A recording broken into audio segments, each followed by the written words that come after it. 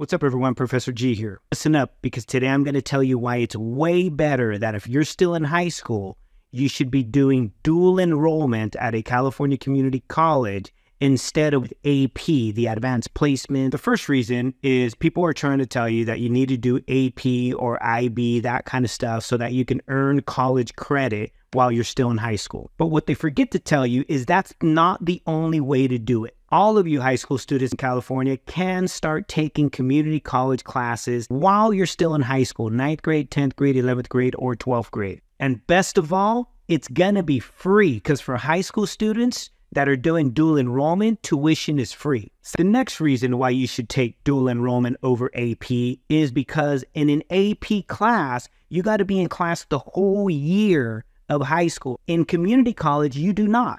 You're only in the class for one semester. One semester in a regular semester could be as short as 8 weeks or as long as 16 weeks. You can finish way more classes by going through dual enrollment at a community college than you can by taking AP or IB tests. Another reason is when you're doing the class for AP or IB or whatever, you gotta not only take the class for the whole year, but you also gotta pass the test at the end of the year. And if you don't pass that test, then you receive no credit.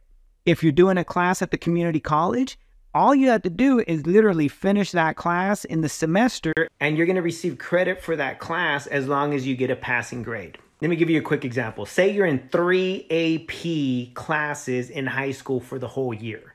At the end of the year, you're gonna have to take 3 AP tests. And if you don't take the test or you don't pass the test, then you've earned 0 college credit.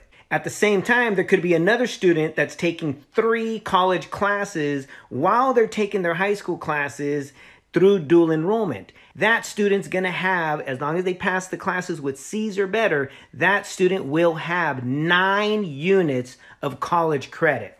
Those same 9 units of college credit can be used to double count credit at the high school, which then in of itself eliminates more high school requirements. Here's another reason. Most students are taking all of those AP classes during their senior year. Well, the problem with that is that during your senior year, you're stuck in that class. You're not going to take the test until the end of your senior year, and you're not going to get the results until the end of summer, which means you already signed up for college classes. So you're not going to know which classes to sign up for.